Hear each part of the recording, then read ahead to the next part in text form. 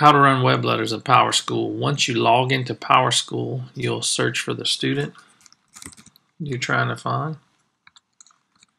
In this case, I'm going to look for Anakin Skywalker. Once you find Anakin Skywalker, you can come to the printer report.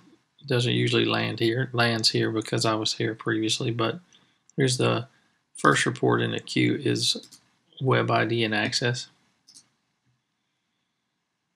And hit Submit.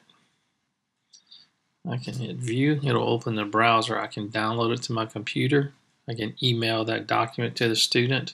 I can print this out, hand it to them, or I can copy and paste, say, this information and put it in an email, send it to the student, send it to the parent, whichever you prefer.